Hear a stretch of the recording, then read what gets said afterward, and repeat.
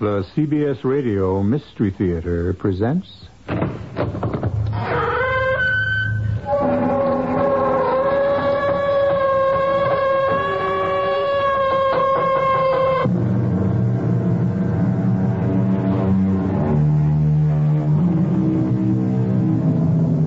Come in. Welcome. I'm E.G. Marshall. Most animals live out their lives in the company of other animals of their own species. Wolves live in packs, lions live in prides, whales swim in the company of other whales. Now and again we encounter an animal who is a loner, like the tiger or the panther. But horses seek out other horses, zebras other zebras, penguins stay with other penguins, and seals with other seals. Man is no different. He chooses to live close to other men, and when he doesn't, he is considered a curiosity.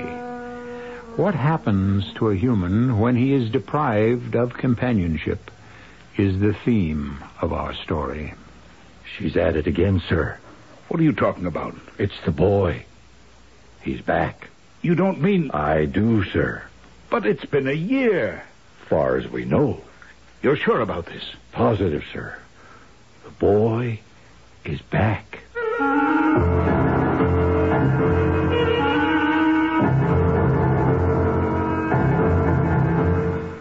Our mystery drama, Child of Fate, was written especially for the Mystery Theater by Elspeth Eric and stars Jada Rowland and Ann Williams. It is sponsored in part by Buick Motor Division and Anheuser-Busch Incorporated, Brewers of Budweiser. I'll be back shortly with Act One.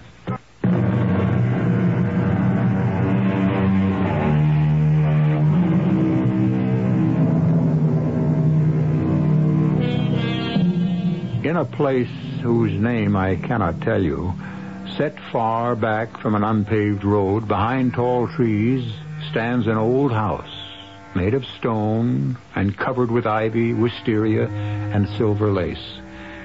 A lake sparkles at the foot of a soft-rising hill. Flowers grow gracefully in careful beds. There are birds and squirrels, chipmunks and raccoons, crickets and frogs. Now and again a young deer ventures to the edge of the wood and peers out. All is calm and reverent and self-contained. Race you to the raft! Slowpoke! You'll never make it! Oh, beat ya! Oh, you're getting old, Gerald. Old and slow.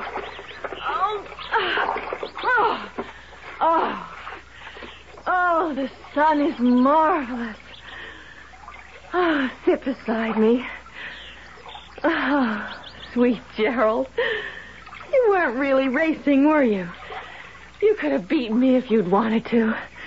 You think I don't know that? Well, I do.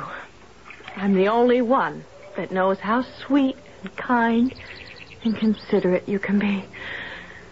Beneath that rugged breast beats a heart of purest mush. You love me, don't you, Gerald?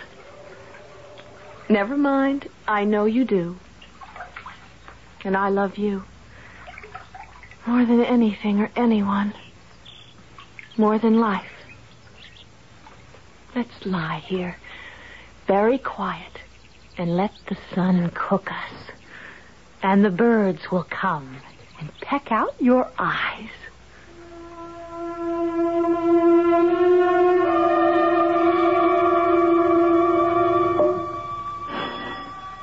I'll get the door, Edna. I know who it is.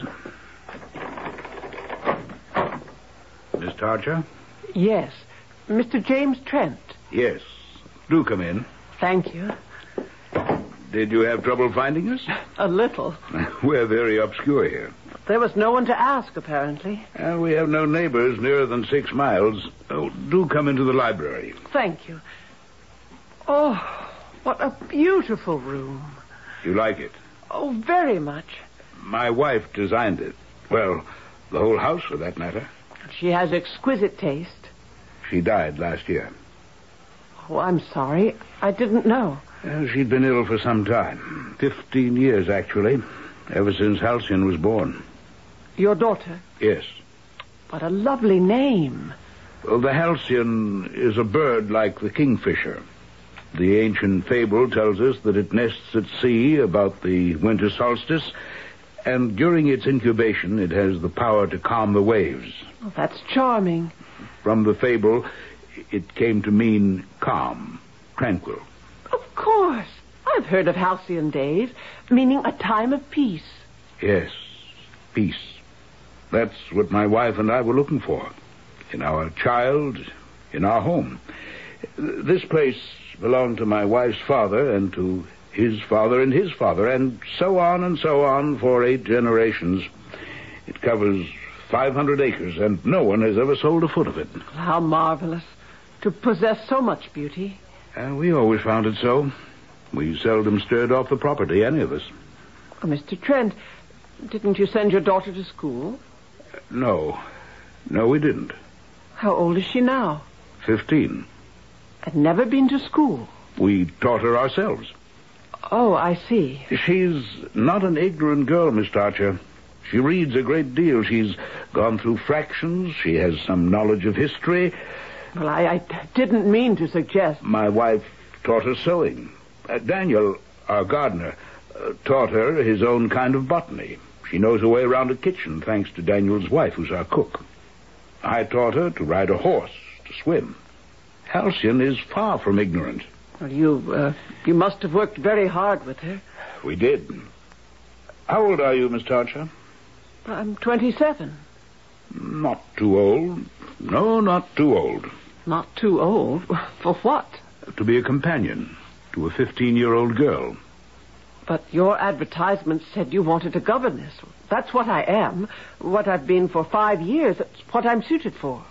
Well, I didn't know how to word the advertisement. How to explain? You said a governess who was fluent in French and Italian. I know that's what I said, and that's what I want.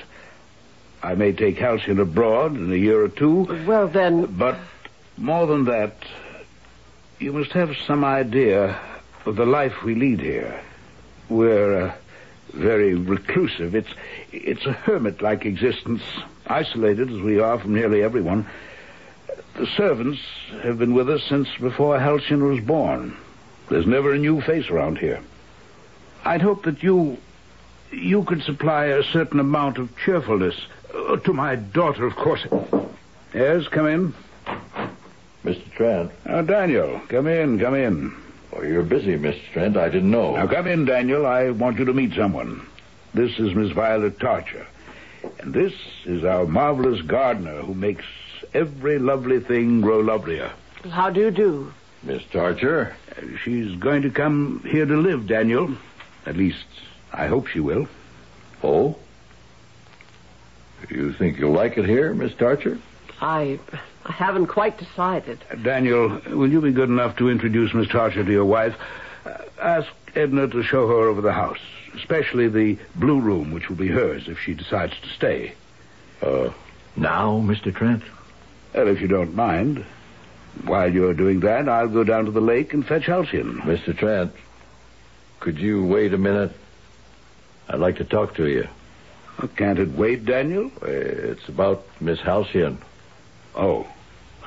Well, take Miss Tarcher to the kitchen, turn her over to Edna, and come back here. I'll wait for you. Miss Tarcher all delivered over into Edna's capable hands? Yes, sir. She's shown a lady over the house. Good. You wanted to talk to me about Halcyon? I think I should, sir. Well, what is it? Mr. Trent. She's at it again, sir. What are you talking about? You know what I mean? It's the boy. He's back. Gerald? Isn't that what she used to call him? Yes, sir. Gerald. But it's been a year. Far as we know. You're sure about this? Positive. I was repairing the dam where the brook flows into the lake. You know the spot. And I know. Miss Halcyon was swimming, the way she always does. I don't think she saw me, but the air was so pure and clean I could hear her voice as perfect as if she was standing next to me. And she was talking to him. You couldn't be mistaken? She called out to him, loud and clear. She was calling, "Race you to the raft," and "You'll never make it," and things like that. Good Lord. It's been a long time, sir, since she's done that.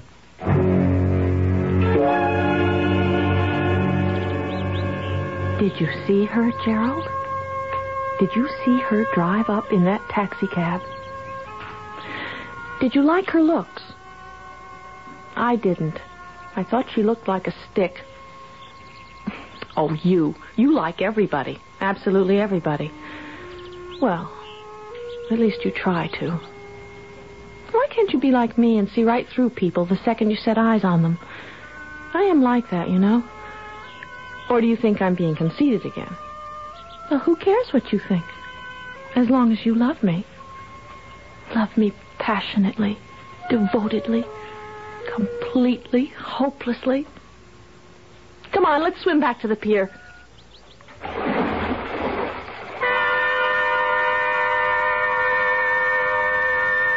Don't you think Miss Tarcher should be told, sir, if she's to stay on here? Well, I don't know that we have to tell her right away, Daniel. Edna and I don't mind about Gerald, Mr. Trent. We're used to having him around ever since Miss Halcyon was 5 years old. But a stranger moving in might not understand. Well, she hasn't decided to stay. Not yet. She might be put off. We're not absolutely positive that Gerald's come back. I'm positive. Or that he'll stay. He might go away. He did before. He might. He might not. That must be Miss Tarcher. Open the door, Daniel. Yes, sir. Oh, Mr. Trent, what a beautiful, beautiful house. You like it? Like it. I love it. It's taken hold of me like an enchanted place. Oh, Mr. Trent, I should love to stay here. You haven't met Halcyon. That's true, though I'm sure she's lovely. Any daughter of yours. Daddy, where are you? In the library, Halcyon. Oh, good. It's the most beautiful day, and I've had the most marvelous swim. Oh, I'm sorry. This is Miss Violet Tarcher, Halcyon. You remember I told you? You're here to teach me things, aren't you? French and Italian, if you care to learn. You'll teach me to care. I know you will. Well, I'll try. So will I. We'll do great things, Miss Tarcher. Oh, Mr. Trent, your daughter's gone straight to my heart. I'd love to stay on, if you'll have me.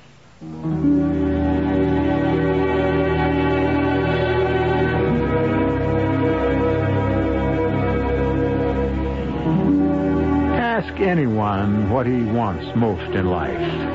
After he has given you the glib, the ready answers like fame, success, marriage, or children, after all that, you will discover that beneath and beyond all these desires lies the insatiable craving for peace of mind. We may think that wealth or fame will bring us peace, but the truth is, we do not care what brings it, if only we can achieve it. The bitter truth may be that such peace comes only in the grave. We'll come back shortly with Act Two. Now...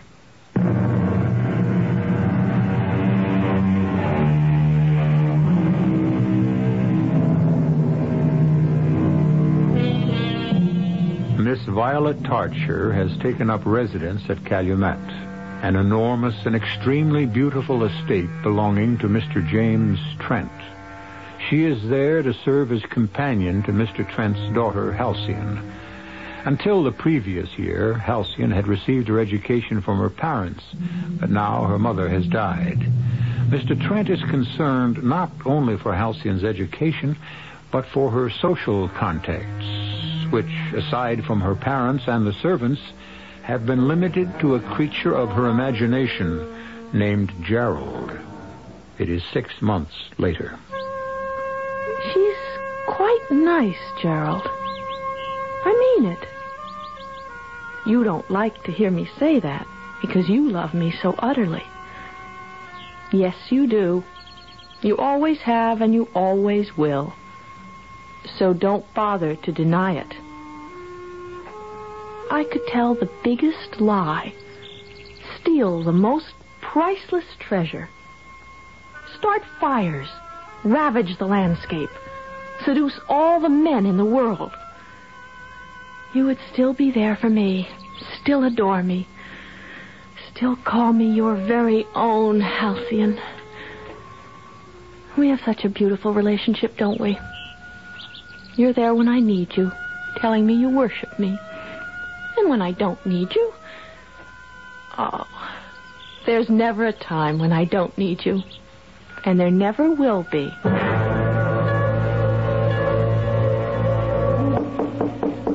Come right in, Daniel. Mr. Trent, do you want to talk to me? Please sit down. Thank you, sir. Daniel, you see quite a bit of Halcyon, don't you? I mean, she's out of doors so much. I only see her at mealtimes, really, but in between. Well, I don't exactly spend much time with her. No, but you must run across her during the day, catch sight of her, know where she is, what she's doing. Well, right now, I happen to know she's in the orchard. She's sitting in the tallest tree, way up the top. What's she doing there? She's been climbing those trees since she was a little girl. Sometimes she takes a book up there to read. How do you think Miss Tarcher's working out, Daniel? Do you think she's a good companion for Halcyon? I should say so, Mr. Trent. They do everything together. They swim, ride horseback, play tennis, go for walks. Miss Halcyon seems to be doing well in her studies. And I'm not worried about that. What I really wanted to know, and you're the only person I can discuss it with, you understand? I understand, Mr. Trent. You mean Gerald? Yes, I mean Gerald. Do you think she's still... that she still imagines he's with her? I'd say not as often, Mr. Trent. She's not alone so much anymore. What did we do to her, my wife and I? Letting her be alone so much. I don't think you should blame yourself, Mr. Trent. Many children invent companions. I did it myself as a youngster. Well, I don't think I ever did. My childhood companion was a boy my own age. Maybe a little older. Definitely a little taller. And very accomplished. But he never condescended to me. He thought everything I did was wonderful. He always wanted to play my games. He always wanted to hear what I had to say. Never interrupted. Never cut me off. Never contradicted me. Oh, he was a marvelous companion. I've never met another like him. I called him Tootie. I've never known why. Well, what happened to Tootie? Why, I don't know precisely. He just sort of wandered away as I grew up. When I first missed his company, I thought I'd lost something or someone. But it was something or someone I didn't really need anymore. It's a long time since I've thought about Tootie. And you think Gerald will just wander away? He might. Then again, how can we know? You're right. Of course you're right. Is that all, Mr. Trent? Just ask Miss Tarcher to step into the library, will you? When she's finished her breakfast. I think it's time I told her about Gerald. Perhaps she can encourage him to wander away.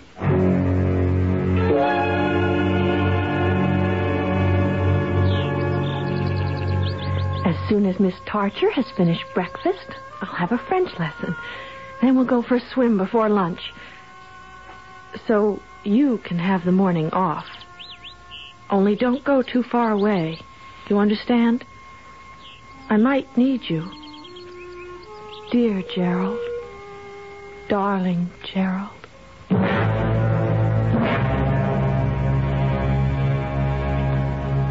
You wanted to talk to me, Mr. Trent. Daniel said... Yes, thank you, Miss Archer. Well, nothing's wrong, I hope. No, everything's fine. You're enjoying it here? Oh, very much. And I'm enjoying your daughter. Good. I wanted to talk to you about her. She's coming along very well with her French. Italian is a little slower. It's difficult to master both at the same time, but she's making progress. If she'd had Latin, it would be easier. I'm sure she's doing very well. Oh, she is. But that's not what I wanted to talk to you about.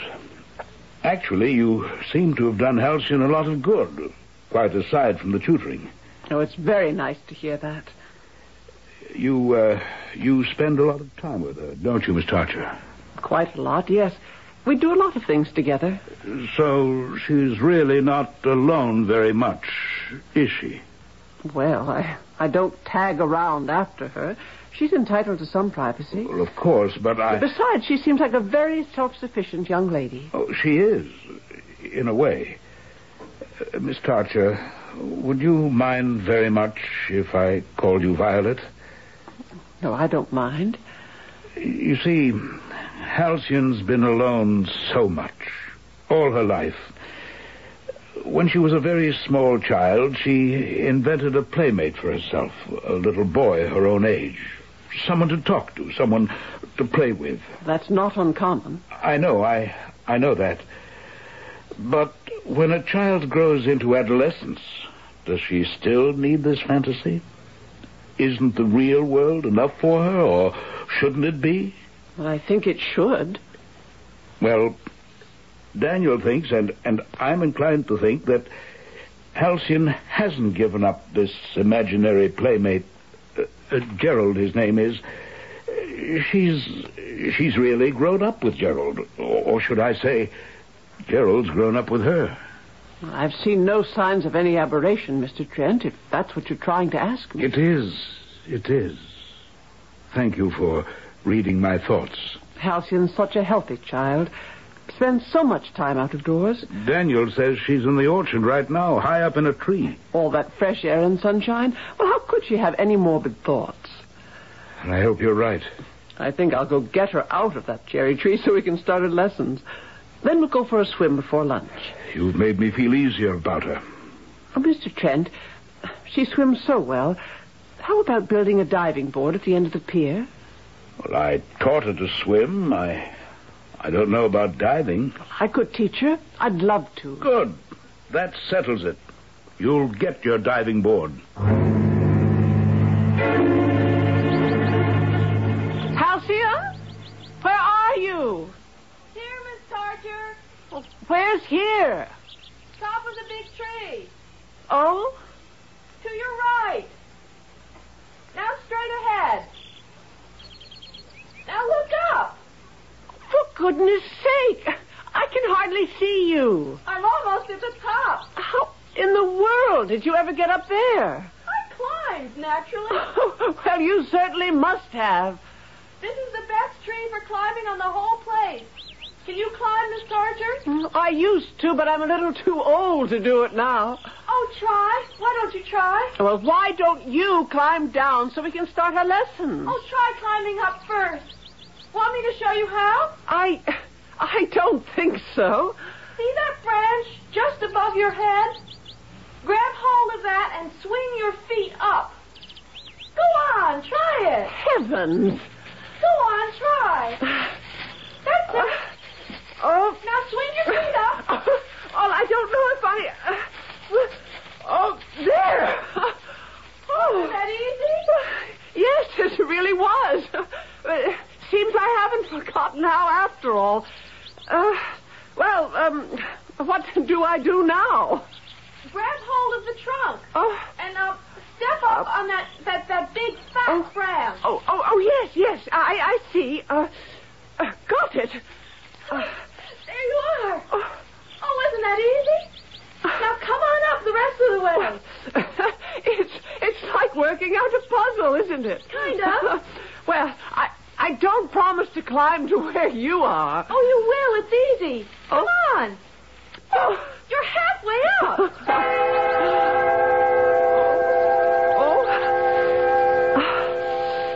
Just a little further. Now step on that branch. Oh, well, will it hold me? Oh, sure. No, not that one. I've got you. Here, give me your hand. Your hand. I just got hold of your blouse. I can't reach.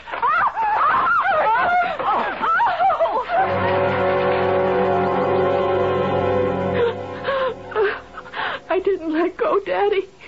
I didn't let go. Her blouse tore. I was hanging on to it, and it tore, and she fell. Is she going to die? Oh, no, honey. She's just bruised. She'll be all right. Daddy, I have to tell you something. Tell me what? Daddy, it was Gerald. He did it. Gerald? You know, Gerald. I've never really seen Gerald, honey. Oh, that's because he only shows himself to the one he loves best. And he loves me best. But he doesn't love Miss Torture. He hates her. I've tried to tell him she's really very nice, but he just doesn't like her. He's jealous, I think. Darling, don't you think it's about time Gerald... Well, time you gave him up? I can't, Daddy.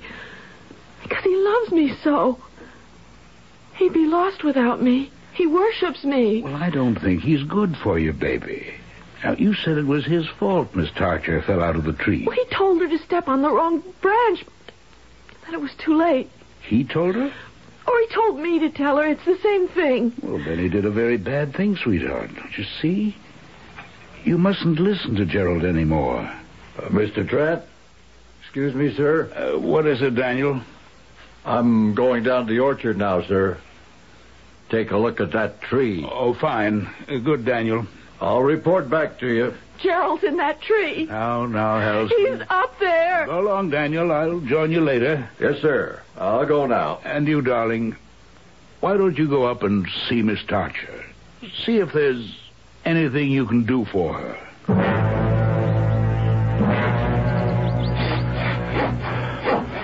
Rotted. Halfway through. No wonder. Why would anyone step on a branch like that? It's all your doing. You're bad. You're wicked. You're evil. You're an evil thing. You bring pain and hurt. Go back. Go back where you come from. Go back to hell, you wicked boy. We don't need you here. Daniel. Oh, you've corrupted this place. You've put a stain upon it. Daniel. Go away. Get out. Leave us alone. Does he hear you, Daniel? Born of Satan. Child of the devil. Beelzebub's boy. Born of filth and evil. Leave us alone. Go away and leave us alone. Mr. Trent. Leave this place. You're not wanted here. Go away. Go back where you came from. Mr. Trent? Mr. Trent, listen to me. God or devil. Go away from this place. What are you doing, both of you? Violet. You're talking to a boy who doesn't exist. He's somewhere. He's somewhere up there. You mad? Are both of you mad? Violet, you don't understand. I do understand. I understand very well. You've let the child's fantasy become your own. You've lived with it so long you're starting to believe it. For a while, so long as he was just hers, this creature of her young imagination, that was one thing. But now in your bewilderment and your isolation and your loneliness, you've let her dream become your dream. Her hallucination has become yours. Please, Violet. Well, so long as this Gerald did no harm, you were willing to let him live. Be a playmate to your daughter, her companion, her cherished friend. But let anything go awry, let anything disturb your peaceable existence, threaten the tranquility you've built for yourselves, then you join your innocent daughter in her soul's wanderings. You give this wild playmate reality, and you try to exorcise it. Shame on you. Shame. Shame on both of you. Grown men giving themselves over to delusion, to phantoms, to error of the most cancerous kind. Are you here to protect the child from chaos and confusion? Or have I been sent here to protect you all?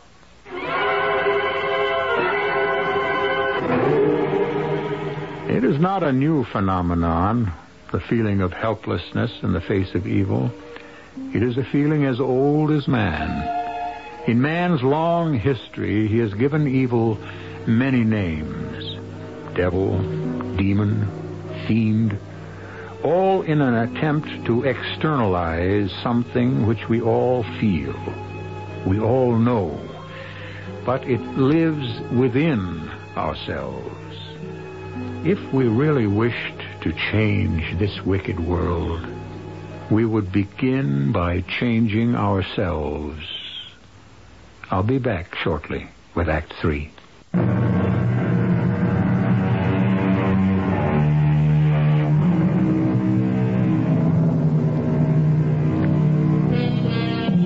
Halcyon Trent, daughter of James Trent, has lived all her 15 years at Calumet, a secluded estate 6 miles from the nearest neighbor.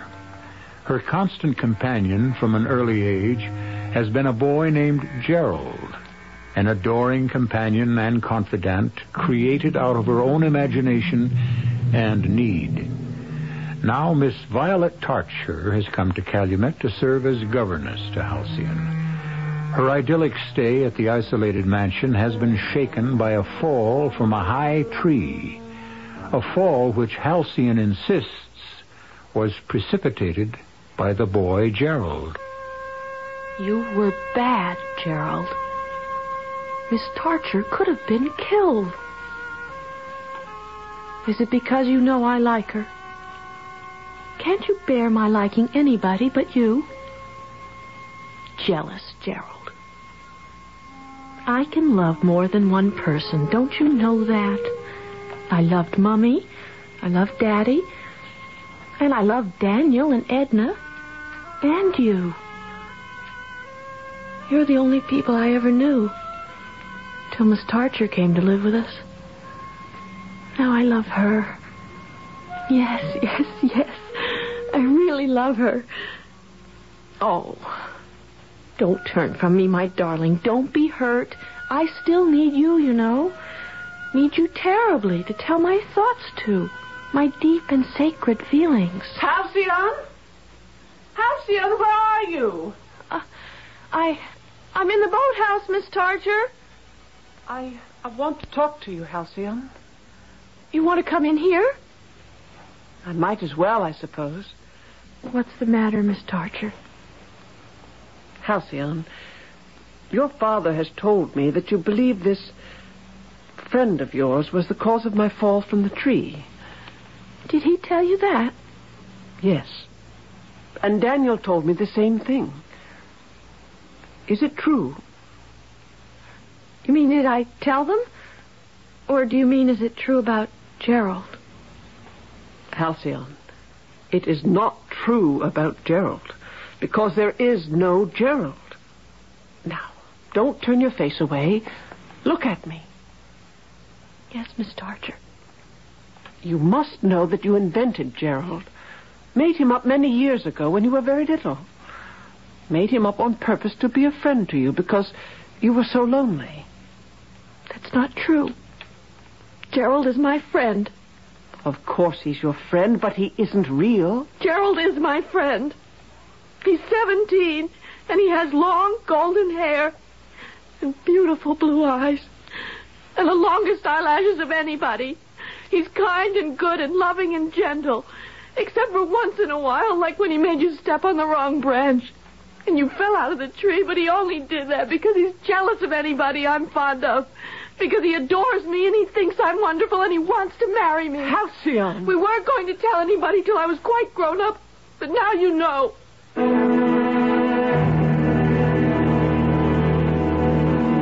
Mr. Trent, I've just come from Halcyon. We had quite a talk about Gerald. Well, I don't think anyone has ever talked to Halcyon about Gerald. Well, that's the trouble. Well, we've known about Gerald, of course, since Halcyon was 5. Sometimes she'd mention him casually, in passing, you know. But my wife and I never made anything of it. We always just accepted Gerald. Sort of accepted him into the family. You may have accepted him into the family further than you know. Now, what on earth do you mean by that? Halcyon intends to marry Gerald. How's that? Gerald has blonde hair and blue eyes and gorgeous eyelashes. Did you know that? Why, no, I didn't. And as soon as they are quite grown up, they mean to get married. Oh, Miss Archer. Violet, this is really too much. She told me so. Well, I've no doubt she did, but really, when she's a little older, meets a flesh and blood young man... Mr. Trent, Halcyon is already 15 years of age. Girls marry at 16. They don't marry the Geralds of this world, or whatever world this Gerald belongs to. You refuse to understand. Your daughter has had this fantasy for 10 years. This phantom boy has grown up with her. You've kept her in such seclusion, such isolation, she's never developed the strength and the independence to recognize her delusion. You've let her go on believing in this boy, born of her spirit, her desires. Yes, born of her loneliness. Don't you see, Mr. Trent? She may never let him go. Never. Well, in due time... Oh, the time is past due. The time is now. And even now may be too late.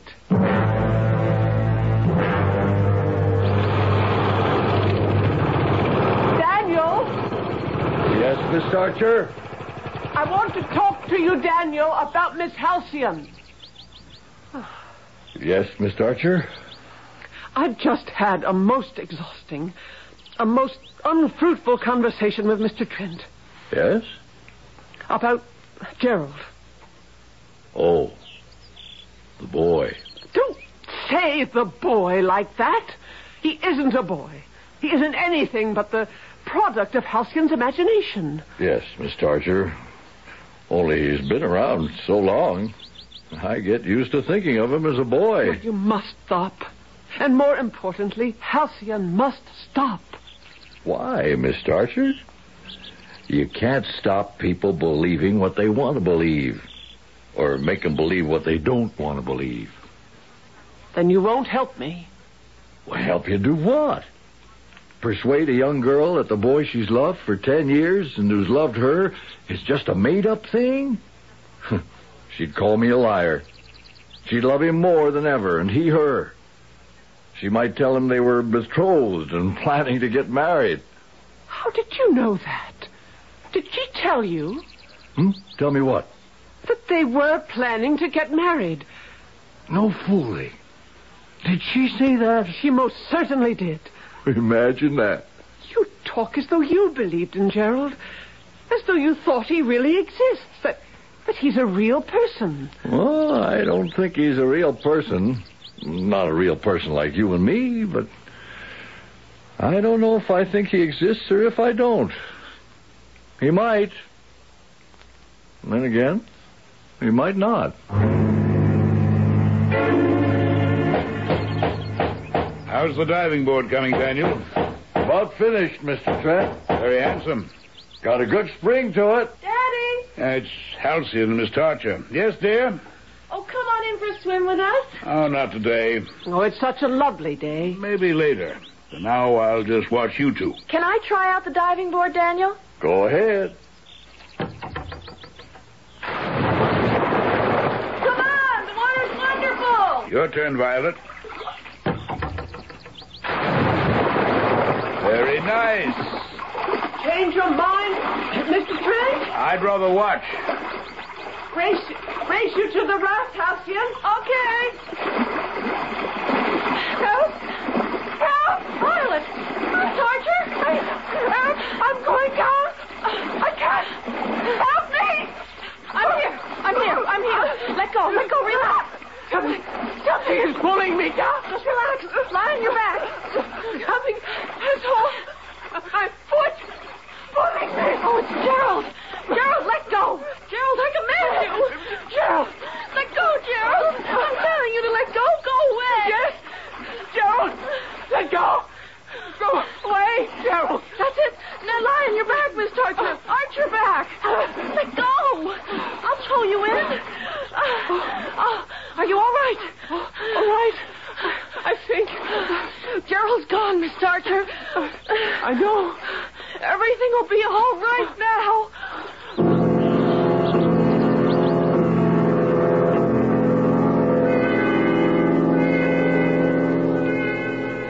Are you feeling all right? I'm fine. You're sure? Quite sure. Gerald let go just in time. That wasn't Gerald. It wasn't. You must have been over one of the springs. It did feel cold suddenly. There's 7 springs in that lake. I did have kind of a cramp in my leg. I know it wasn't Gerald. There is no Gerald, Miss Torture. No? There never was. Oh. I made him up. Oh. A long time ago. I made him up. When did you decide that you'd made him up? When you spoke to him. In the lake. When you said, let go, Gerald. Go away, Gerald. And I knew there wasn't any Gerald. You didn't need him anymore. Not like I used to. Do you think you'll ever need him again? Maybe. When I'm lonely. When I need somebody to talk to. But of course I'll have you, won't I? Me. And other people. Daddy? Maybe. Soon. Lots of other people. Did your father tell you? He and you and I are going abroad soon. To Paris and Rome and London. Oh, you'll meet lots of people. Lots of boys. Real boys? Real boys, darling. Real boys.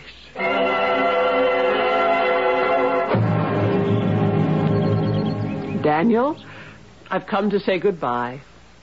Have a nice trip, Miss Tarcher. Oh, I'm sure we will. It'll be a great experience for Miss Halcyon. Daniel, did you know she's finally decided there is no Gerald? No real Gerald? I knew she'd wake up to that sometime. You were right, Daniel. You can't tame anyone's fancy. The harder you try to bring it down, the higher it flies. Have a fine time in Europe, Miss Tarcher. Don't you worry about anything here. We'll take care of everything till you get back. Keep an eye out for Gerald, will you? He's about 17 with long golden hair and blue eyes with long lashes. I'll watch for him, Miss Tarcher. But, I think it's more than likely you'll find him in Europe.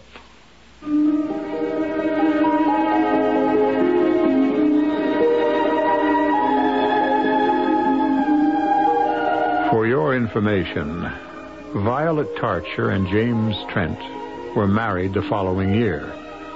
As for Halcyon, she became engaged to a young man with blonde hair, blue eyes, and very long lashes. An Englishman, I believe, from London. As for Gerald, for all I know, he's hidden himself in the woods, still waiting to be called out to play by some young girl. I'll be back shortly.